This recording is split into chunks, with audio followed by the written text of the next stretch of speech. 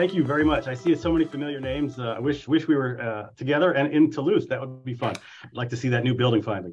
Anyways, happy to talk about this paper. And I see a couple of my co-authors are on. So when we get tough questions, I'm happy to share, let them share in the opportunity to clarify. All right, so this paper is about this general data protection regulation called GDPR. And probably you know what it is, but if you go to websites and you see them asking you whether you accept cookies, then you're living in a GDPR world. It's because of GDPR that websites need to ask you to give permission for the use of your data. That's sort of one of the aspects, one of the visible aspects of GDPR to lay people and even sophisticated people. That's why you see the accept button a lot. I guess in sort of a deeper sense, GDPR does a few things. It makes restrictions on the use of personal information, which if you think about it, the way the web tends to work, that's going to make ad revenue lower because sites won't know as much about people. It also has compliance regulations, which are going to raise the costs of being an app or a website or whatever. And if you believe those possibilities, and they seem like plausible possibilities at the outset, then you might think that it could raise exit and perhaps reduce entry. And if that's true, it could have big potential welfare consequences, especially, now here's an axe that I personally have to grind, especially if product quality or value is unpredictable at entry. This is one of, a bunch of papers I've written where I think about the welfare benefits or costs of either getting a lot of new products, or in this case, maybe losing some products, and unpredictability is a big part of that story. So if you think about unpredictability and the welfare gains from digitization, so many of the last 10 years or so, a lot of my talks have been about a related but different phenomenon. But well, what's happened under digitization, the enormous growth in the number of new products, and how beneficial is that to consumers? Now, the reason unpredictability is important in that context, and frankly here as well, if product quality were perfectly predictable and costs fell relative to revenue, we'd get a bunch of new products. But because of predictability, these products would all be worse than the cost threshold, the old cost threshold. So it wouldn't be that big a deal. On the other hand, if product quality is unpredictable at entry, and the products I often talk about are things like music and books and movies, and we all know that it's completely unpredictable, or almost completely unpredictable in those contexts, whether products will turn out to be valuable or not. Well, in that case, things that cause an increase in the number of products entering can have a really big effect on welfare, because the new products with unpredictability are as good on average as the existing products. Well, with that kind of backdrop, again, about my axe to grind in this context, is that it raises the question whether GDPR, by potentially reducing entry, especially, and I really want to focus on the distinction between entry and exit, but by potentially reducing new entry, is it like digitization in reverse, causing us to take a lot fewer draws and therefore to discover a lot fewer valuable products? Okay, so the context and the questions. The context we're going to study is the Google Play Store. There are 4.1 million apps. We're going to look at this period between July 2016 and October 2019, and this is apps for Android devices. And we're going to start with 4 descriptive questions. First of all, what happened to entry and exit and the number of apps available? I guess in some sense that's already 3, but we're going to call that one question. What happened to the privacy invasiveness of apps? What happened to app usefulness as inferred from usage that the post-GDPR birth cohort apps get? Now, there's a lot packed into that sentence, and I'll talk a lot about that over the next 25 minutes or so. What happened to app development costs, as one might infer from the usage that they get, if you think about free entry and needing to get revenue to cover costs? And then we're going to turn to a sort of a light structural exercise in which we try to draw some inferences about the long-run welfare impacts of what we'll document as a reduction in entry in a context with a great deal of unpredictability. By the way, what are the ground rules here? Do we get questions going through, or what's the rules? I mean, I probably should keep my mouth shut, but I want to be fair. I guess it's up to you. Okay. I mean, I'm happy, especially clarifying questions at any time, and then we can talk about deep stuff later. But all right, fine. So a little bit about the app market. There are 2 big platforms. There's Apple and there's Android. Again, we're going to be studying Android. Just a little bit about the economics of how this works. The revenue direct from users is on the order of 1/3. And so these are kind of big numbers, 43 billion in 16 up to 83 billion in 19. Ad revenue is a bigger deal, 80 billion up to 200 billion over this time period. Now, Android overall is something like about from 40 up to about 100 billion over this period. Again, because Apple is a big separate chunk of the market. So just I guess this is a slide that says this is kind of a big market and it's growing. On the market size side, the number of devices is about 1 billion in June of 2014, up to about 2.5 billion in May of 2019, which is just a useful background fact. It's also going to play the role of our market size in some of the estimates down the road. Okay, so a little bit about GDPR, and I'm not a super expert on this, but I think I know enough to tell you something. So under GDPR, what developers have to do is to protect the user data. It's really about giving users control over their own data. And so they have to protect it by, quote, design and default. Now, it binds on essentially the whole planet in the following sense: all EU-based sites, as well as sites visited by EU users. That's why even you go to a non-EU site and you see this do I accept cookies business, because if they want to stay available to EU users, who are a big part of the world economy, they have to comply. So this is actually a challenge for us in the next few slides. There is essentially no really untreated part of the world, at least none that we could identify. In any event, though, there are pretty toothy fines for violations, and these fines have been imposed. Now, if fewer users are going to allow cookies, are going to press that permit button, then ads are going to be less valuable. And as I already said on the intro slide, the bottom line possibility is that revenue would fall and costs would rise. Now, it passed in 2016 and became effective in 2018. What we have on the right side is just some pictures of sort of time series reflecting awareness of GDPR. So this is like Google searches on GDPR, GDPR comments at Reddit and Stack Overflow, and editing of the Wikipedia GDPR article. This is all just to say, yeah, this isn't just something we're thinking about. I think that the world was aware of this, especially as it came into effect, including developers. Moreover, we and my co-authors did a survey of some German app developers just to ask them, about kind of how do they understand GDPR to be affecting them in prospect, and 85% of them mentioned administrative burdens, 48% mentioned additional costs. 1 in 7 of them mentioned removing an app, exiting, and 1 in 11 reported not launching an app in prospect under the prospect of GDPR. So all of this is just to say this isn't just something we're imagining might be important. I think the world is aware of it, including the players or participants in the market we're studying. So there's a lot of literature by now, and I hope I've probably missed tons, but but I want to divide it into chunks. So one chunk is just about the welfare benefit of new products. And of course, very famous papers about that are about minivans and Apple Cinnamon Cheerios. But those are kind of contexts where a product enters and we sort of know what it is and how valuable is it. Work I've done with Luis Aguiar has been about this question. Well, when success is unpredictable, what's the welfare benefit of new products? And now it's a little more complicated because you have to think about which products would or would not exist in the absence of some kind of, some change like digitization. There's also a kind of a long tradition in thinking about entrepreneurship as experimentation, which is not unrelated. The idea is new products are unpredictable, and so entrepreneurship is like experimentation. Then there's a sort of a series of subliteratures just on the effect of GDPR on various kinds of outcomes. There's a bunch of interesting, careful papers simply even asking, does GDPR have an effect on the extent to which websites collect data and stuff like that. I don't think there's much over on what we're doing exactly on innovation, although that may have changed. Then it's related also just to generally this literature on privacy, and because of course GDPR at heart is a privacy regulation, and I guess at some deep sense what we're talking about in this paper is some maybe unintended cost of pursuing the privacy regulation. Then of course there's also a bunch of papers just about the app market per se, and so this is all relevant, useful stuff. All right, so our theoretical framework in the 40-minute version of this talk is that GDPR reduces revenue, raises costs. Now, the way we're going to think about it, it's a free entry world. And so, think about free entry. If revenues fall and costs rise, you expect a smaller equilibrium number of apps. And maybe it takes a while for all that to happen. But I want to emphasize a couple things. One is really different effects on and of entry and exit.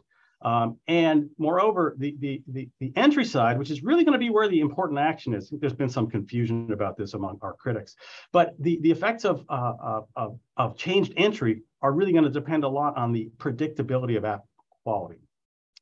So exit, let's sort of break this down. On the exit side, apps that are already in existence have known realized quality. That is, their developers know how many people have downloaded, how many people are using it.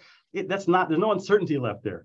And so if revenue falls and the cost of bringing the firm or the app into compliance rise, we would expect pretty immediate exit. but the exit's going to be low value apps, the apps that aren't worth updating. Okay, so exit, we may see a giant extinction event, but it's not going to be a big deal because it's going to be the really low value apps that exit. Entry is a little different. Here, with GDPR coming, app developers expect less revenue, and it's going to be more costly to be compliant. So we expect entry to fall even in advance of the as it's being discussed or understood to be coming into existence. Now, again, if you think about the welfare implications of these exit and entry, outcomes, the exit of low-value apps, again, while dramatic looking, is not going to be a big deal. If a bunch of apps nobody's using leave the market, not a big deal from the welfare standpoint. Decreased entry, though, this is sort of the dog that doesn't bark so obviously. This is potentially a much bigger deal, especially over time. Okay, so what we're going to, sort of the title of the paper refers to this lost generation of the apps that don't get launched that would have been valuable to consumers. All right, now I want to also talk a little bit about an extreme case that's not quite true, but it's close enough to being true to be, and quite easy to understand that it's useful to talk about. What if it's literally the case that nobody knows anything? And here I'm quoting William Goldman, the screenwriter who wrote Butch Cassidy and the Sundance Kid, and also this wonderful book about Hollywood called Adventures in the Screen Trade, excuse me. And almost his mantra is nobody knows anything, which is his description of the total inability of people in Hollywood to predict which movies will be successful. Well, in our context, nobody knows anything means that apps that, if we have an X% reduction in entry, what usage share would they have accounted for? Well, again, if success were perfectly predictable, only the worst apps would enter, and it would be much less than X%. But if app success is completely unpredictable, an X% reduction in entry is going to have a long run exponent reduction in the amount of usage that those apps account for. Okay. Now, I'm not saying, so just to be clear, we're going to worry later on about how apps can be substitutable for one another. And so that's not going to be an X% reduction in consumer surplus. But still, that's a bit of intuition that's useful for us as we think about if there's an X% reduction in entry, what's the reduction in the share of usage accounted for by the new smaller entry cohorts? And if it's all the way to X, then that's no predictability, or complete unpredictability. Or nobody knows anything, to borrow the phrase. Okay, so a little bit about the data. We have a quarter, so the data are aggregated to quarter, or we put them together as quarterly data. It's a quarterly panel over this period 15 to 19. We see all apps available each period, along with effort that I'll explain in a minute. The way we're going to measure usage, so we have two bites at the usage apple. One thing we observe in the data is the number of installations, a categoric measure of the number of installations, not a continuous measure, like over 1 million or whatever. We also observe the change in the number of times an app has been rated. That's a nice continuous measure. And I'll just say now, we're going to focus on that. We're going to mainly use that measure, but over on the right-hand side, we have a little picture showing the relationship between these two measures, the categoric one and the continuous one, and they're pretty monotonically related. So we feel more or less comfortable using this change in the number of ratings. But I mean, to be clear, we wish we had direct quantity data. We don't. It's a problem studying this market. So there are some details, though. So the biggest detail in data collection is that the way we collect the list of operating apps is we look at a big long list of apps, which is not all apps, and we query the App Store and ask it, hey, and by the way, when you query the App Store for an app, it says here are a bunch of related apps. So we use this process of querying and adding all the suggested related apps to the list of apps we think are in existence. And we do this actually for, I think there was like a year before the data collection period started to sort of get it to converge. So we had all the apps that, in existence, and any new app showing up there was literally a new app, right? So anyways, we start with a long list and add the related apps. But there's still a problem. Even though, let's say we have all the apps as of the beginning of the sample period, it's not the case that we are going to see every app right when it enters. There's what we call a delayed observation problem. And we'll show you a little bit later. We observe some fraction of apps in the first quarter in which they exist, and some other fraction by the second quarter in which they exist, and so forth. But that's really important for us because if we're going to make some claim about entry falling toward the end of the sample period, we don't want to mistake the fact that we haven't seen something that does exist for actual reduction in entry. So that's why this is sort of a boring issue, but it's really important for us to not claim that the mere fact we don't see something yet means that entry has fallen. I mean, just in short, what we're going to have to do is say things like, well, how many apps do we see that were born, that are observed within 1/4 of their birth or within two quarters of their birth to create an apples to apples time series covering both the pre and post GDPR period? There's also another problem with sometimes we don't observe an app, like we observe it in Q1 and in Q3, but not in Q2. But that one we just sort of punt and linearly interpolate the cumulative number of rating measure between the two periods. Okay, so those are the skeletons in the data collection closet. So we have 4.1 million apps, 31.4 million app quarter observations. We do observe some app characteristics that we use. We observe the category in which the app is, is it a game or whatever, the download price for those that have a price, or whether it has a download price. We have some privacy variables that we use to characterize how intrusive apps are before and after. And so let's just look sort of at a first glimpse, the number of apps available, just the number of apps available. And it's pretty clear that the number of apps available has been rising, then falls. It falls even a bit before the onset of GDPR. There's a lot of app reduction, okay? A lot of apps exited around GDPR. I mean, the thing about this picture, although it's a little bit dramatic, it doesn't really distinguish any of the different effects that we think are interesting, but still something maybe is going on. There's some kind of big extinction event. I like this dinosaur slide. But this isn't the answer to the question, because this could be a bunch of low-value apps exiting. So this is not the answer, okay? This is not the answer, but it's a fun picture. Yeah, it's not the answer for two reasons. Again, one is low-value apps might exit, and besides, even if apps exit and other remaining apps are close substitutes, again, this wouldn't be the answer for welfare. Okay, so let's, I want a couple of slides here that are like sort of boring, but I think kind of important. They're sort of the way in which we deal with this delayed observation problem. So we want to say what happens to entry over time. And it would be a simple question if we just had clean data where we observed every app entering in each quarter. But it's not quite simple because of the delayed observation problem. If we haven't observed end of sample entrance, it looks like entry is falling, even though maybe it's not. So the idea is to have fair comparisons, like apps entering this quarter that are also first observed in this quarter. So N is like the number of apps, and T is calendar time, and V is vintage. T minus V equals 0 means born this quarter, right? So we could use this idea for any K, any age of apps, and just what are, the apps observed this quarter, first observed this quarter, born K quarters ago. And that gets around this sort of delayed observation kind of problem. Anyways, an example of that is apps born this quarter, right? So there's some noise here, and it's falling, and it sort of continues to fall post GDPR. Not quite the answer yet. This is just an illustration of the idea.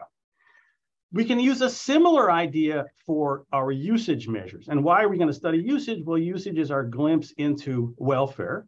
And I think I want to be careful. I'm going to use the word usage. I think some people give us a hard time about that. This is, I mean, of course, it's not literally like hours spent using the app this period. So that you're right to give me a hard time in that sense. It is simply our continuous measure of the extent to which the app is as well. It's not quite installations, right? I showed you it was correlated or strongly related to installations. So think of it as a proxy for the usual measure of the purchase of a durable good, which is, installations. But it's a few steps removed from what you wish you had, but you do what you can when you decide the question's interesting. So QJT is quote usage. Again, it's delta number of people rating the apps between this quarter and last. So again, I'll call it usage, but I've been trying to be clear what it really is. Usage of app J in quarter T. We'll define SJT as this usage measure divided by market size, because that's going to be useful for down the road for the Logit stuff. And we'll also define an STV, which aggregates together the J's that are born in vintage V. Okay, collective usage during quarter T of apps born in vintage V. But again, I've already kind of apologized extensively for the word usage, but I don't want to explain it in every sentence, so I'm going to keep using the word in the talk. Now, if you look at this usage measure, question? I think Luis has a question. Oh, great. So, Joe, it seems to me that one important element in this world is discovery. And you're using the number of apps that were discovered. And correct me if I'm wrong, are you assuming that that process is constant with respect to the number of new apps?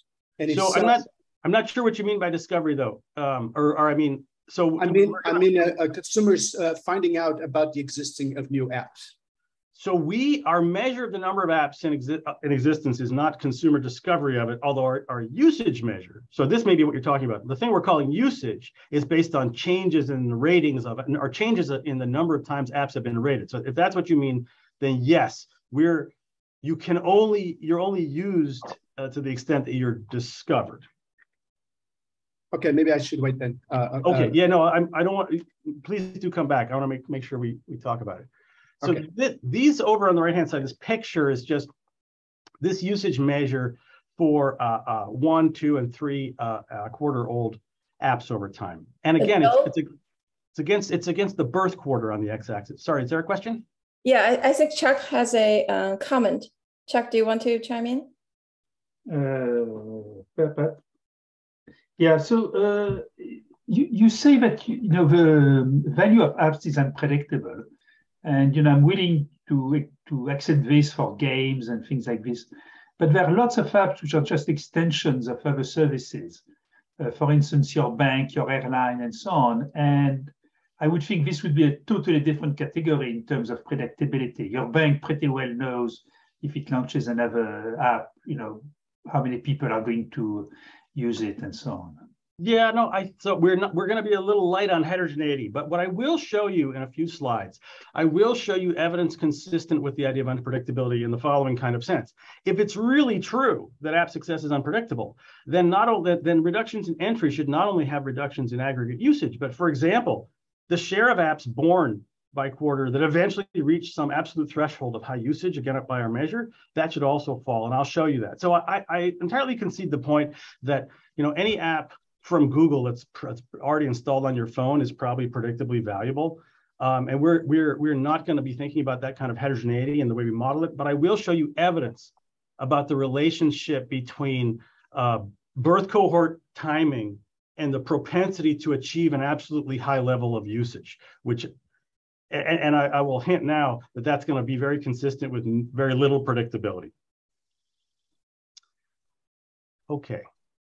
I think time for the next slide, maybe. So let's now try to address the 4 descriptive questions. Again, the first one being, what's the effect of GDPR on entry, exit, and number of apps available?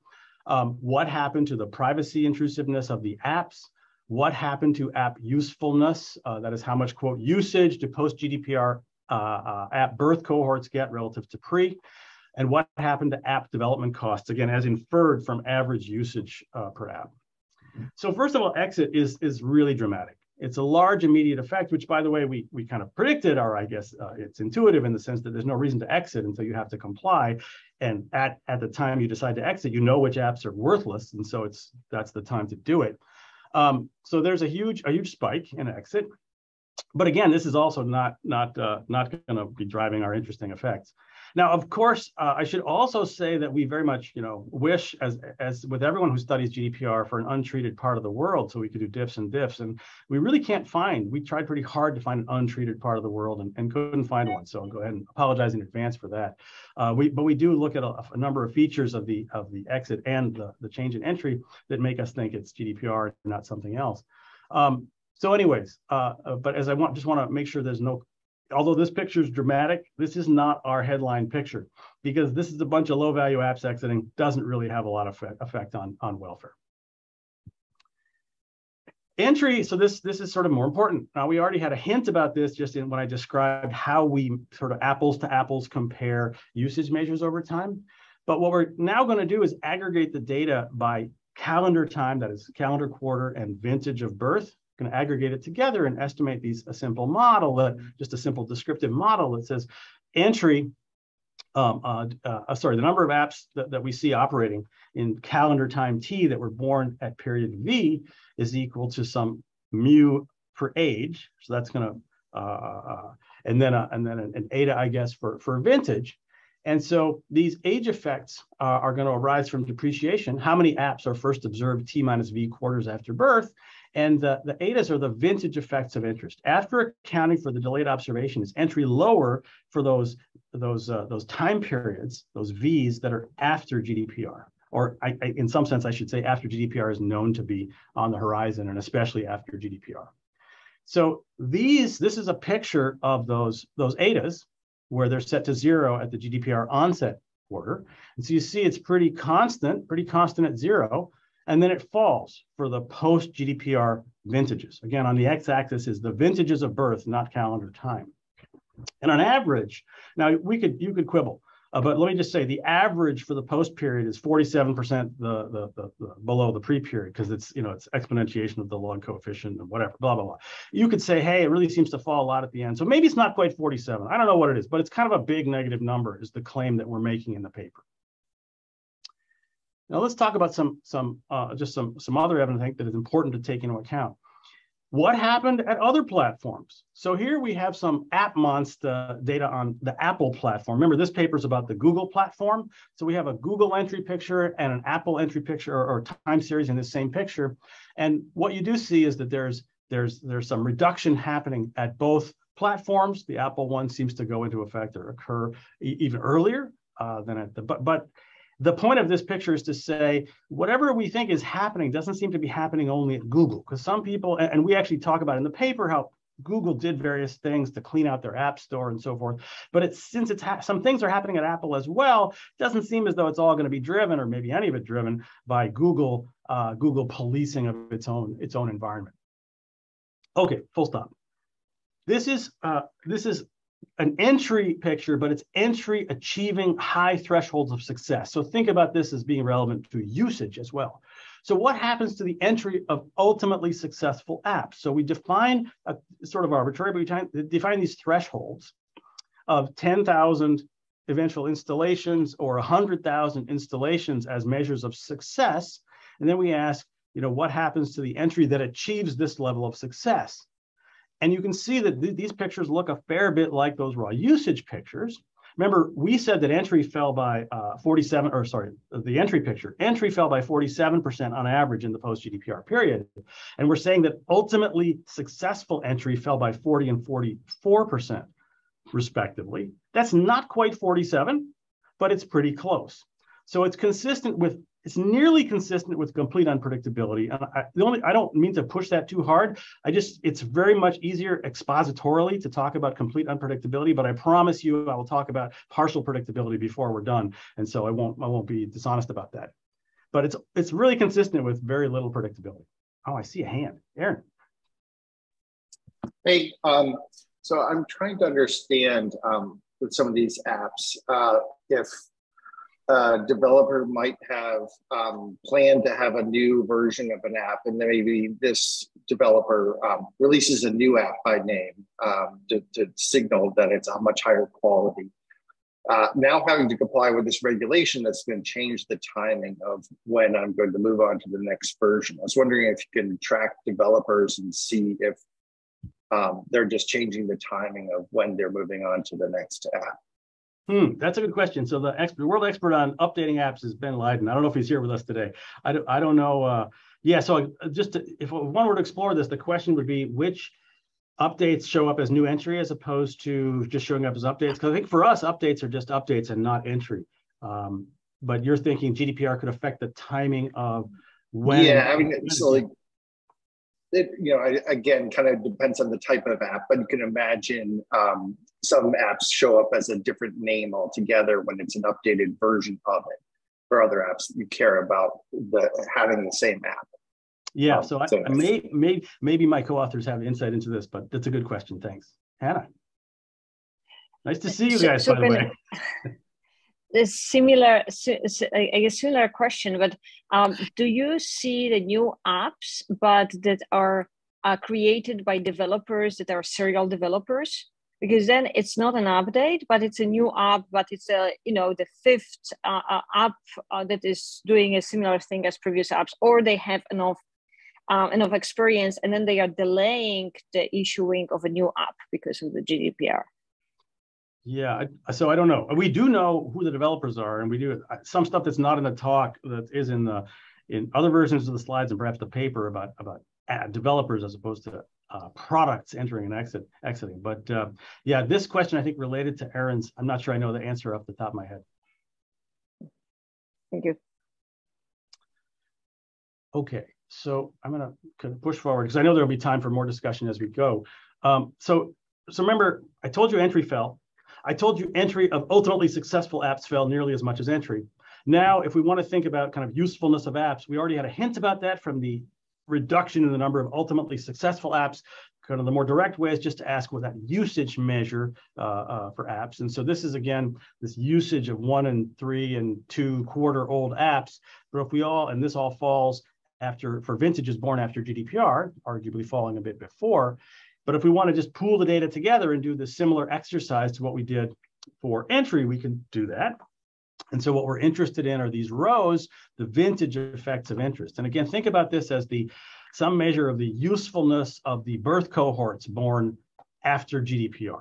After accounting for age, is collective usage lower for post-GDPR vintages?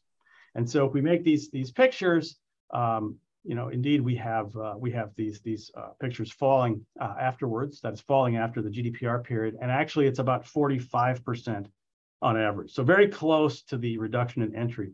It's an almost, but not a quite, nobody knows anything environment. There's some predictability, but not much. And again, predictability, which we'll talk about toward the end, makes this a lot more work. It shows that we went to grad school and stuff, but it doesn't add terribly much. Well, actually, that's not true. It does add something important, but don't feel bad that we won't get to it till the end. Two additional descriptive facts that I think are interesting. One is about average usage per app.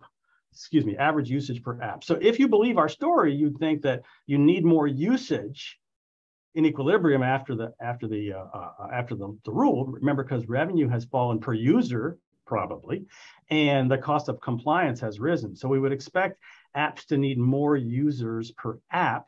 And so that's really kind of what this measure is. It's a measure of the average usage per app by birth cohort, and it rises for the post GDPR period. You need more usage to be viable in a GDPR world than you did in a pre-GDPR world. One other thing I want to say is about privacy intrusiveness. So we have these sort of measures of how intrusive the apps are. And this is very important for us to acknowledge because, what is this paper about? This paper is about a potential cost of GDPR. Well, GDPR also has a potential benefit, right? Especially its proponents, and any sane person would say, well, hey, the goal of the thing was to protect privacy. So it seems quite, sensible just to take a look at this and just ask, is there something going on here? And yeah, the privacy intrusiveness measures are falling. You could say they were already falling, maybe they continue to fall, but it's at least possible that there's some privacy benefit arising from GDPR, which we want to be forthright about.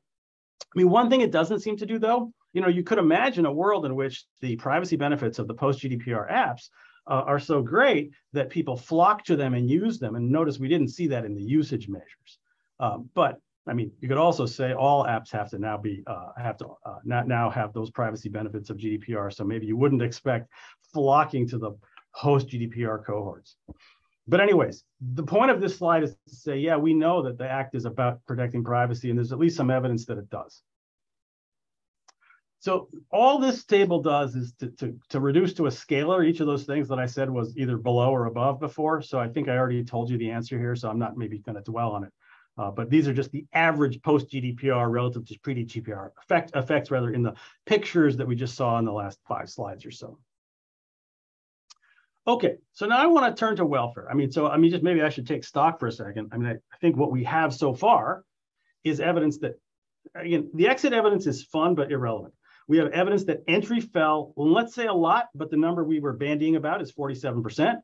We see that the entry of ultimately successful apps fell by on the order of 40 to 44%. We see that the average usage of the birth cohorts born afterwards fall about 45%. So that's where we are so far, kind of. So it looks like maybe something happened here. But now we want to try to translate this into some kind of welfare measure. So we'll focus on consumer surplus. And the game plan here is as follows. We're going to compare a pre-GDPR period in which there's 1.1 million available apps to a hypothetical post-GDPR equilibrium with 47% fewer apps. So this is long-run analysis, right? This is not like the immediate effect of GDPR. This is in the hypothetical long run. Now, it's easy-ish if nobody knows anything, because then what would you do to do this counterfactual? You would remove 47% of apps at random, right? And so that's why I like that as a rhetorical device. Let's try that first.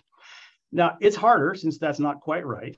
and we're also, we're going to need an entry model to think about the order in which apps entry if we're going to take seriously this predictability stuff. But again, for a little while, we can just think about removing 47% of apps at random. Now, we also need a way to translate somehow data into consumer surplus measures. So we're going to estimate a logit model of entry, which we can then use to calculate consumer surplus. So in particular, my favorite workhorse here would be the nested logit model that allows for some substitutability across apps. We don't want to say that apps are all distinctly valuable. Instead, this model has sort of two kinds of ways in which apps, well, first of all, apps differ simply because of their mean utility differing, but they also have substitutability operating through the nested logit parameter, which we estimate, the substitution parameter sigma, which we estimate to be like 0.36. And by the way, we're also going to do a bunch of sensitivity analysis a little later in the talk in the paper, where we say, you tell me what you want that substitutability parameter to be, and we'll translate the result of interest into some other number.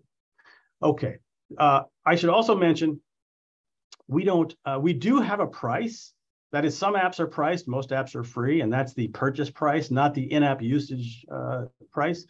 We're not actually going to use the price parameter. We're not going to dollarize or euroize the consumer surplus estimate. We're just going to think about proportionate changes in the consumer surplus estimate. So think about the consumer surplus formula, which I should have put on the slide, but didn't, has a 1 over alpha in it. But we'll be dividing 1 over alpha in the counterfactual world over 1 over alpha in the, in the status quo world. So that's going to go away. So we're making our lives sort of as easy as we can.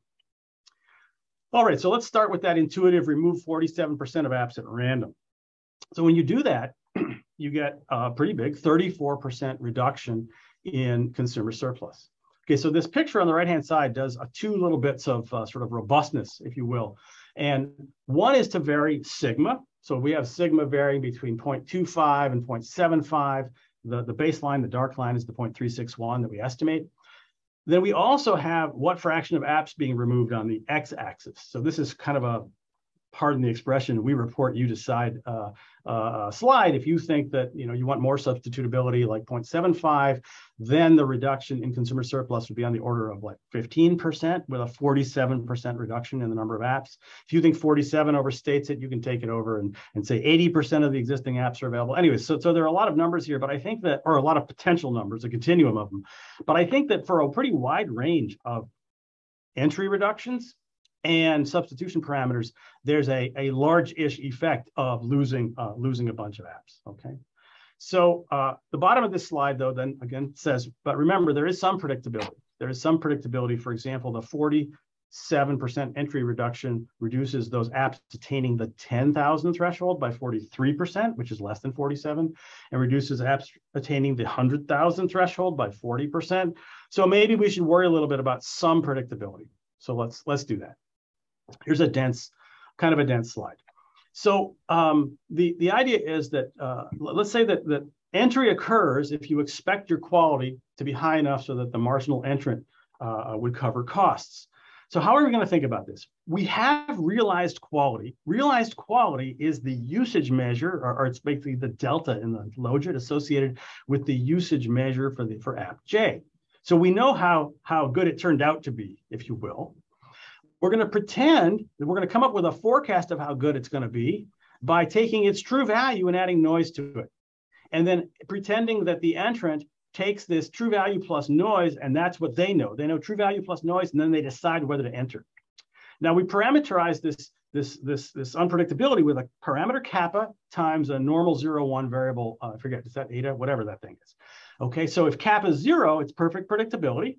If kappa gets bigger than 0, there's some unpredictability. Okay, so kappa is a scaling parameter. Now, the game plan here is to try to figure out what kappa parameter, what degree of unpredictability would cause the simulation to deliver the following facts, I should say.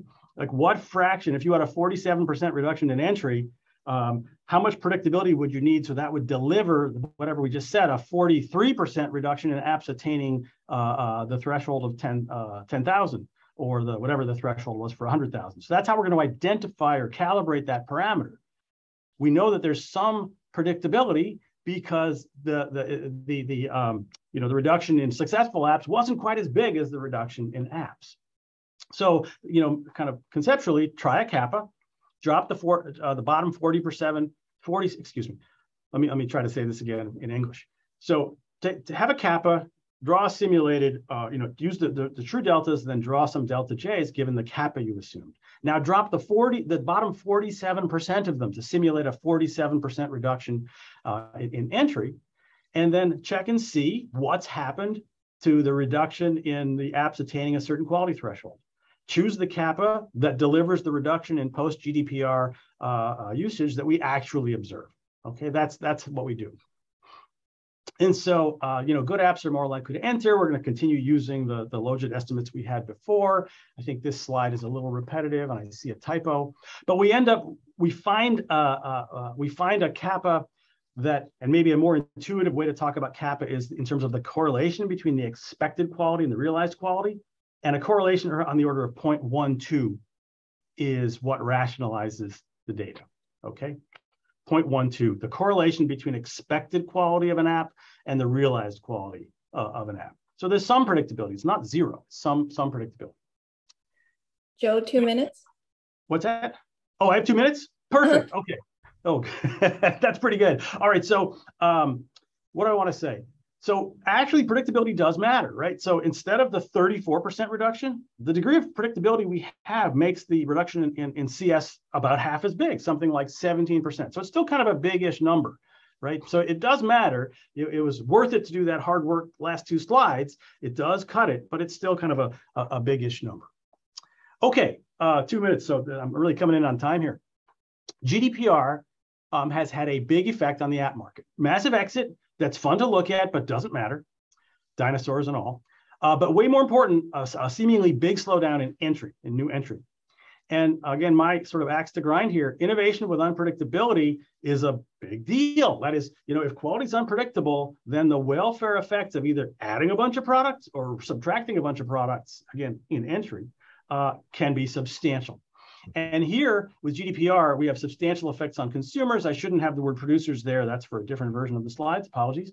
But big caveats, I mean, I've already sort of talked about, the skeletons in the data closet and all that. But I think the bigger caveat is the issue about what does this say about the advisability of GDPR?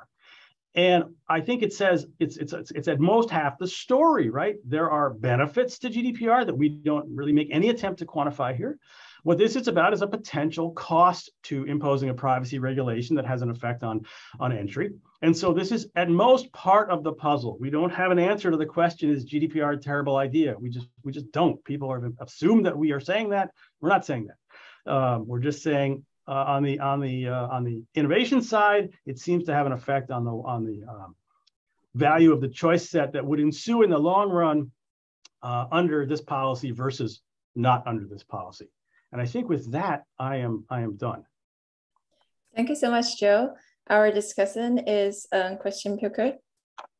And I should stop sharing, right? Yes. Yes. Yeah.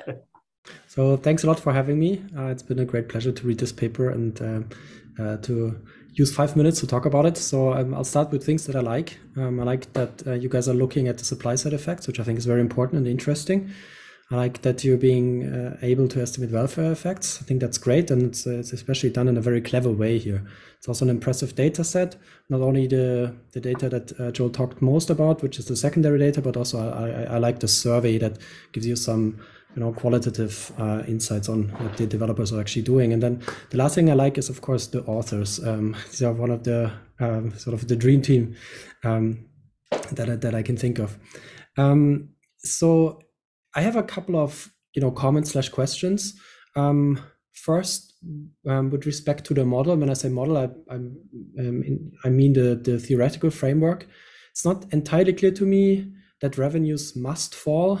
So it could be that GDPR drives a selection of high types into premium versions of apps, a bit like in some of the GDPR papers or privacy papers, where there's some kind of trade-off between giving up your privacy and paying a price for an app.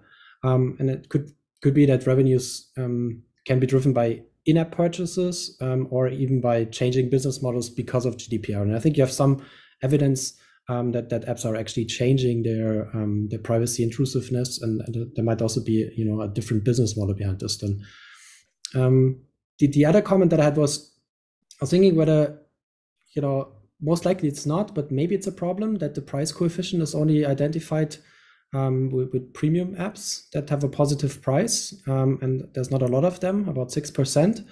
And for most of what you do, I don't think it will matter. But I think where it might matter is because it might be consistent with defining that, which you didn't talk about, Joe, that you get a positive coefficient when you try to include the number of privacy sensitive permissions. So I think there's sort of some kind of slice to be made in the data between free and paid for apps. I think that's what I'm trying to say. And that might help you to address the elephant in the room, which is, of course, are you really capturing the full consumer surplus? And I know you explicitly want to talk about sort of the cost of GDPR, not so much about the benefits, but I think it could really help if you could expand a little bit on the short analysis that you have in a paper, where you didn't talk about here, where you try to incorporate a bit these changes in privacy sensitive permissions that the apps have, because I think this gives you a lot of, could give you a lot of traction in not getting these types of comments that I give you. And I have a couple more minor things, but I'd rather leave the floor to other people who have questions.